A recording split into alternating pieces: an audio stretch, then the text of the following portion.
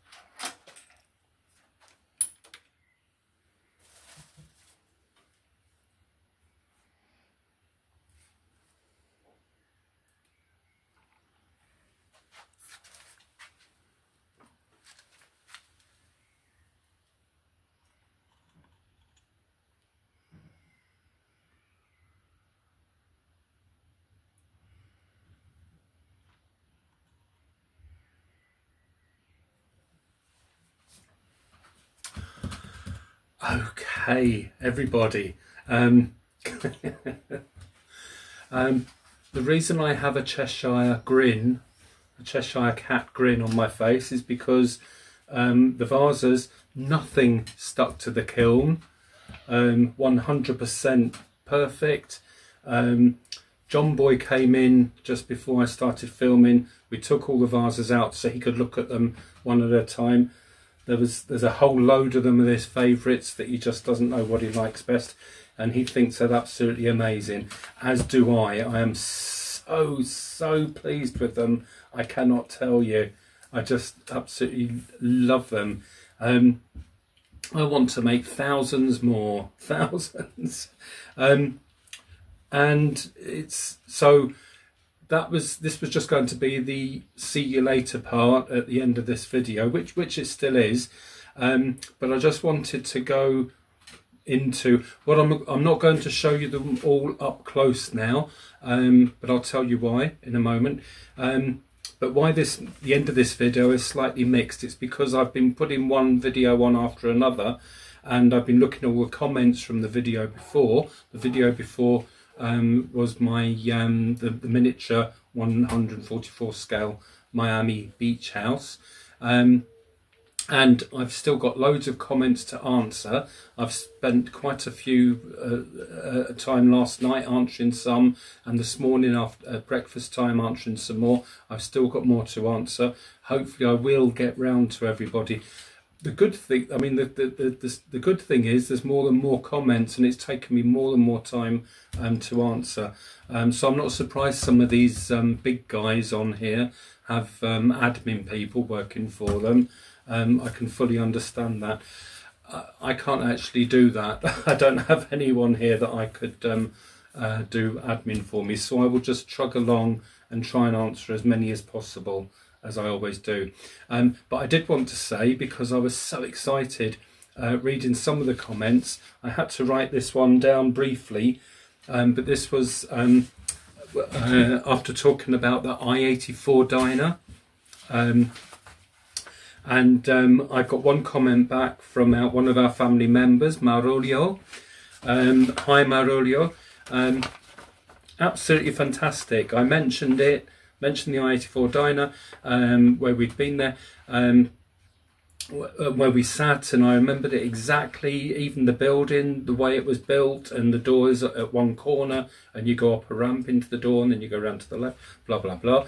And she wrote back in more detail really, but I'll just tell you quickly that the I-84 diner is in Fishkill, and as soon as she said Fishkill, upstate New York, I knew it was upstate New York. But I remember, as she said it, yes, it was Fishkill, is owned by her nephew, whose father had it built in the early 1970s. Do you know, as I read that, it just brought us so close together. I say this all the time on YouTube, and this is the main reason I'm doing all this. I'm starting to make a little bit of money, which is helping with my bills, which is a huge bonus.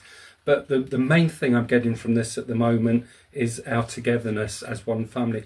And just reading the comment, it really gave me a lump in my throat, because it's just so, with all human beings together, and it's just so loving. But how close are we that her nephew it's owned by her nephew, and her father had it built in the early 1970s. Marolio and her husband are native New Yorkers, and they live in Seattle now. But they went back there last winter to celebrate their granddaughter's graduation from the CIA, which is the Culinary Institute of America. How strange when I first read that, because the CIA here isn't anything to do with cooking in the UK. I think it's the Central Intelligence Agency. I don't know, something darker. But yes, she graduated from there, and they went to the I-84 in Fishkill. And she's also said that if me and John Boy ever go there, which, oh God, I think I'd just go in there crying with excitement, and then everyone would be looking at me wondering why that guy's crying over there. Aren't these English guys weird? They'd be saying. But she said if we ever go there, John Boy and myself, to ask for George, which strangely enough, when we went there, me and my previous partner, the uncle and aunt that we went with are called Aunt Verna and Uncle George. That to go there and ask for George and tell him his Aunt Marulio is a family friend of my channel, and see how we get on. I would absolutely love to do something like that. I can't ever imagine having the funds anymore to go anywhere nice, but who knows? And yes, some of us care. So, and other comments as well, so I need to get back to you all, but believe me, I am trying to make time to do all this, which is fantastic. As I said, I'm not showing you these properly, the result of these at the end of this video. But I decided that instead of doing that now, I have planned another live stream. Yay! So I'm also going to combine it with the winner of the name for the Art Deco gallery that the London guys have.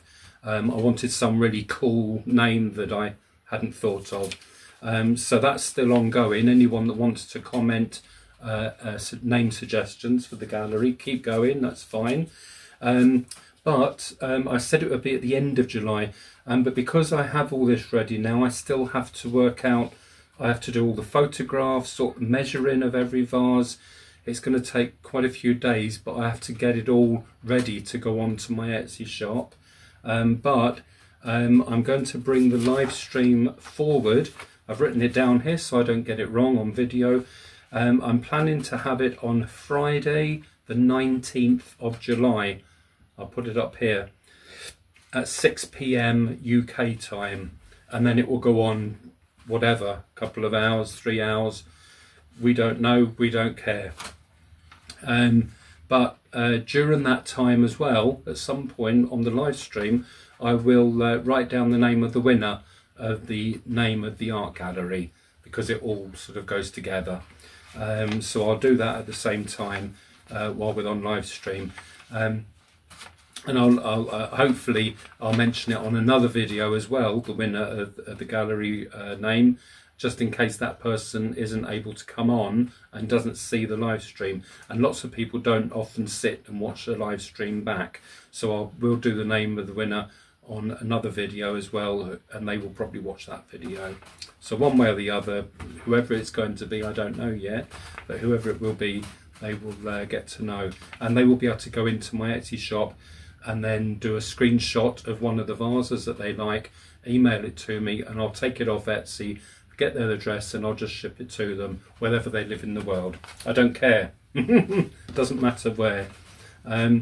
So there's that. What I do want to show you just quickly is I mentioned to you that Martine, sorry, not Martine, I was emailing Martine last night in bed. We've got I sent her the table of John Boy's and my urns, so she's talking about those. So they're coming, they're almost close to being ready, which is so exciting.